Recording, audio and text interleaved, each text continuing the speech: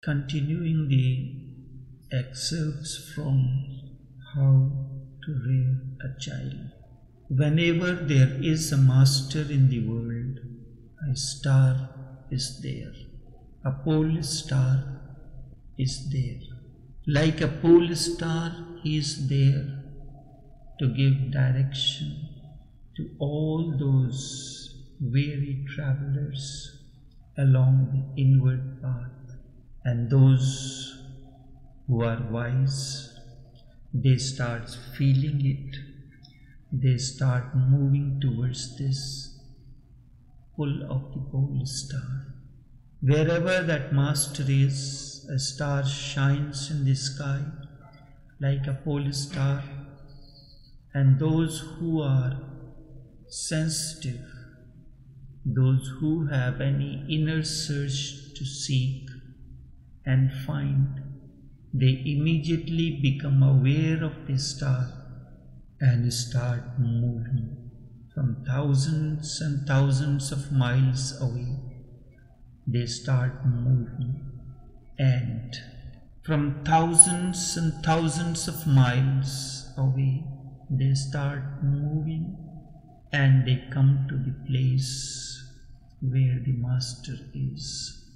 The excerpt from How to Rear a Child. Unconditional growth. As soon as the child is born, the society starts closing in on the child and starts making myriad boundaries. All such boundaries are conditionings. Then one forgets one's original face. Slowly and slowly one becomes identified with all that has been said, told, repeated again and again. This is a kind of hypnosis that is being practiced on every child in the name of child rearing. Man is born unconditional as freedom. He comes just as an open sky with no clouds, boundaries, and any objectives. Certainly he has no definitions, Hindu, Christian, Jew, Muslim, or communist. He is just pure existence, emptiness. But immediately as soon as the child is born, the society closes in on the child and starts making myriad boundaries. All such boundaries are conditioning, and then slowly and slowly you are identified with all that has been told, repeated again and again. This is the kind of hypnosis that is being practiced on every child. It is a violation of the most fundamental human right. However, it seems very difficult to know. It is a violation of the most fundamental human right. However, it seems very difficult to know how to fight it, because children themselves cannot fight with it. Children's liberation is needed. It is the greatest need in the world, because no other slavery is as deep, dangerous, and as destructive. The child is not allowed to know his self. Rather, the society creates a false self, that he is this and that. Thus he continues to behave this way. The society gives ideals, ideas, and very soon the child becomes accustomed to the fact that he is a Christian, or he is a man, or he has to behave in a manly way, that he should not cry because this is girlish. The girl starts behaving in a feminine way. She learns that she should not climb the trees because that is boyish. Slowly and slowly new boundaries start surfacing, and they go on becoming narrower. Such narrowness everyone feels suffocated with, and everybody hankers deep down to be free. That is the situation. Everybody is suffocated and hankers deep down to be free. But there is no way to know how to be free. It seems that the walls that surrounded one are really very powerful, strong and invisible. And people live in this kind of imprisonment for their whole life. They live in a prison and they die in a prison, never having known what life is meant to be, never knowing the glory and the grandeur of the existence. Buddha had called this state, Shankaro, the conditioned state of mind. The entire process of meditation implies unconditioning and deprogramming the mind so that those invisible walls are removed. What the parents, the society, the priests and the politicians have done has to be undone by the master. So the master is basically against the society. If the society poisons Socrates, it is not accidental. If it kills Jesus or Al-Hilaj Mansoor, it is quite logical. How can this process of deprogramming begin? We spoke that child is the unconditional growth, initiation the deprogramming.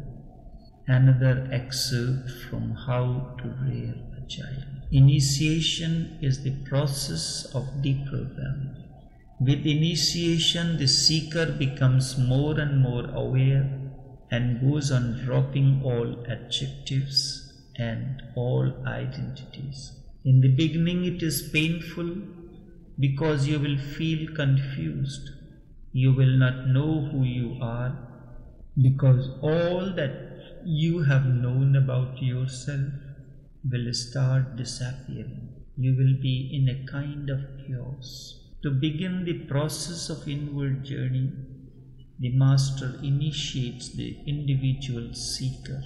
With initiation, the seeker comes within the energy field of the master.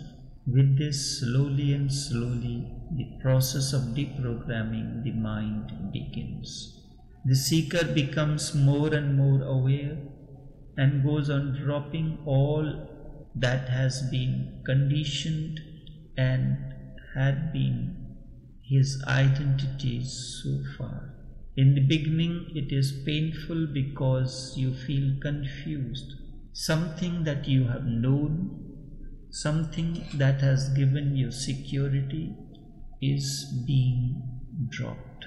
You will not know who you are because you have known about yourself and start because all that you have known about yourself will start disappearing and you will be in a state of chaos.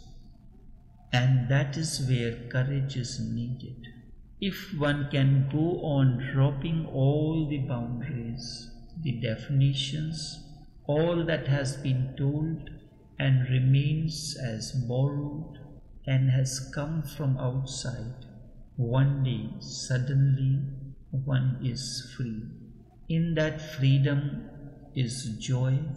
You can call that freedom God or bliss or anything. The work of a master consists of destroying your conditionings. Certainly it is a painful process, but the end result is tremendously beautiful.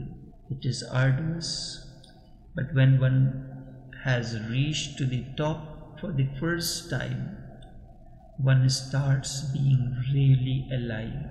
And that aliveness, as a master, I would like to give it to you. And that aliveness, as a master, I would like to share with you the last excerpt in this series, How to Rear a Child. The biorhythm cycles. Biorhythm cycles.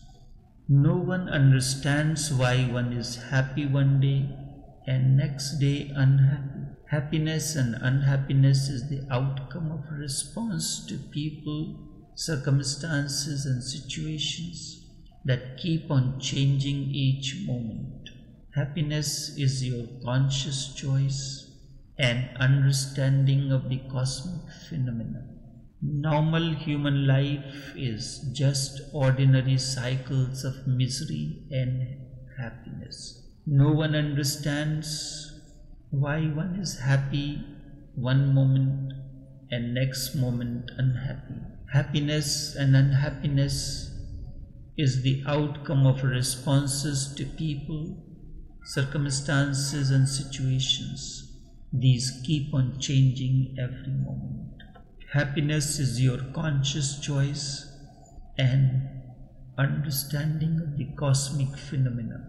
Therefore, I do not see that there is really any cause for it. One thing you have to understand about it is that human mind functions in a cycle. There are three basic cycles in human existence. The first cycle is physical cycle. It takes 23 days to complete, and it affects a broad range of physical factors, including resistance to disease, strength, conditioning, and other basic body functions and the sensation of physical well-being. The second cycle is emotional. It takes 28 days to complete, just as it takes 28 days in the feminine body for the menstruation to come. Just now science is becoming alert that even a man has a kind of monthly period, and that after each 28 days it happens. The feminine period is visible and physical. Man's period is not visible or physical. Instead, it is more psychological and emotional, but it happens. The emotional cycle governs creativity, sensitivity, mental health, mood, perception of the world and us. When a woman is in the period for 3, 4, 5 days, she is miserable, sad, negative, dull, dead, feeling very low, jumpy and shaken. But woman becomes accustomed to it because it is so visible. By and by they learn that it has to be so, and they are not so miserable. It is an every month thing, and so visible, so things settle. But man's problem is more difficult. The period is there as invisible, and you do not know where it comes from and where it goes. Because of this menstruation period, you suffer for 3, 4 days. Understanding of biorhythm cycles will be very helpful for you. The second cycle is a 28-day cycle in the body. The cycle follows the moon.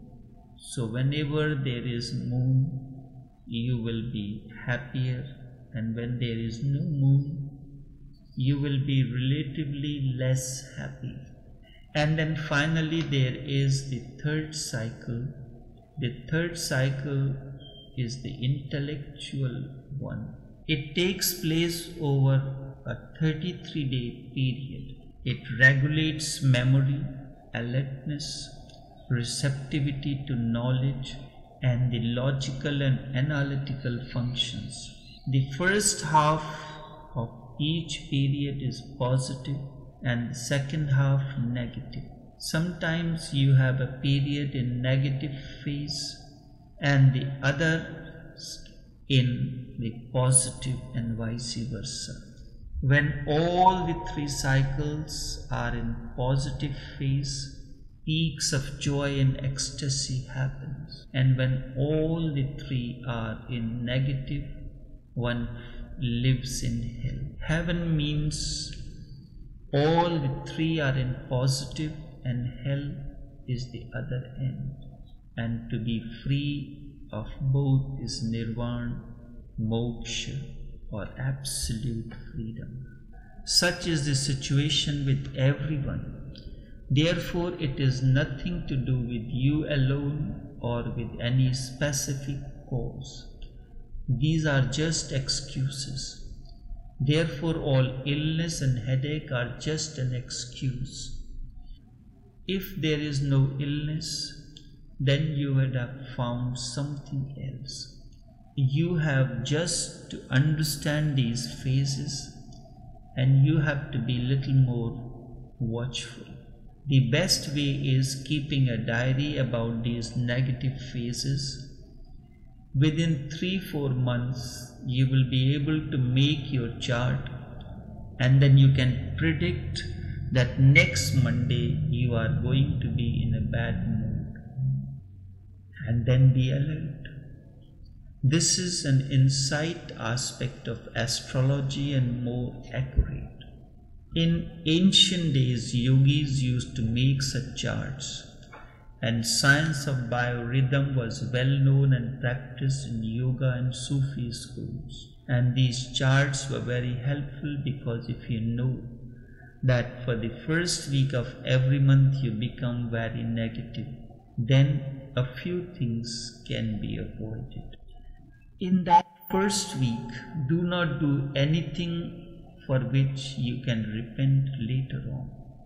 In that first week, do not do anything for which you have to repent later on. Do not fight or get angry. The people who are really following those charts will not move out of their rooms. In ancient times, in India, woman is in menstruation. She was not allowed to interact with anyone. But this was used as a compulsion, not out of the free will. But if you understand your biorhythm chart, you realize that in the first week of every month, you are negative. Then, in that first week, do not do anything for which you can repent later on. This is now happening to you consciously. Do not fight or get angry. The person who are really following those charts will not move out of their rooms. They will not do anything for these 7 or 4 or 3 days, because whatsoever they do will be wrong. And then you know when your positive mood comes. That is the time to relate, to go to people, to meet, and nothing will go wrong. You will be in a different state altogether. So start keeping a diary from tomorrow morning, and once you have understood this, you can prepare the children as well. And by diary, I do not mean that you have to write all kind of details. Instead, maintain just the diary of negative and positive moods, morning, afternoon, evening and night, 4 times. Each day make note of how you were feeling for 3 months and then make a chart. Just look at the chart. When you are in positive moments, those are the moments when you should meditate, love, sing, dance, go swimming, relate to people, or do something creative. And you will be much benefited, because suddenly God is available in those moments. And you will be much benefited because suddenly God is available in those moments. You are very close. When you are in a negative phase, then do not do anything unnecessary. Instead, be aware of it, and in that awareness alone, you will start transcending. Nothing is really a problem. And if you are a moon type, then you have to be very watchful about the moon. You can become very excited. Use that excitement too. The moon can drive you mad, hence the word lunatic is there. It means moon struck, from lunar, the lunatic. Many people go mad on the full moon night. Many people commit suicide and murder on full moon night, and many have become enlightened also on full moon night. It depends on the use of the energy that is released, creatively or destructively. There is tremendous energy released. Man is still a part of the ocean, and just as the moon affects the ocean, it affects man too. 80% you are ocean, water, and have the same chemicals, saltishness and everything else as well. With 80% ocean water, you are bound to be affected by the moon. If you do not use it rightly, it can become destructive. For example, if it in full moon night you cannot sleep, then it is better not to sleep. Why not sing, play, dance? And why bother about sleeping? It is not the night to sleep then. Verily, it is the night to dance and celebrate. Next day, when you are totally exhausted, then you can go to sleep. If you try to sleep and you cannot sleep, then it becomes misery. And when people cannot fall asleep, they try to force sleep and they remain miserable. When you are not feeling sleepy, do something. Do something creative. There are certain primitive tribes in India who will never sleep on full moon night. One is not meant to sleep. They will dance the whole night. Certainly they will dance like crazy, and next day will be a holiday. Their holidays are according to the moon, not according to the sun. The Indian astrological system is based on the lunar calendar according to the moon, and the Western astrological chart is based on the sun. They do not have Sundays. When the full moon has come, the next day is a holiday. Then everybody has to sleep. The whole community will sleep, because the whole night they will drink, dance and celebrate, and it will be an orgy of joy. And my own observation is that people can reach to the highest peak of joy on the full moon night. Buddha got enlightened on full moon night. They are at the lowest ebb on the full moon night. So this is all for the excerpts from How to Rear a Child, a book of 125 plus pages has been given to you in the audio form. Ravindranath says, "The sea surges up with laughter, and pale gleams the smile of the sea breach. Death-dealing waves sing meaningless ballads to the children, even like mothers while rocking her baby's cradle. The sea plays with the children, and pale gleams the smile of the sea beach.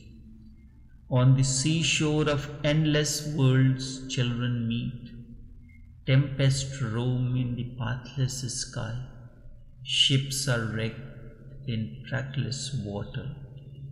Death is abroad and children play. On the seashore of endless worlds is the great meeting of children. This is a quote from Gitanjali.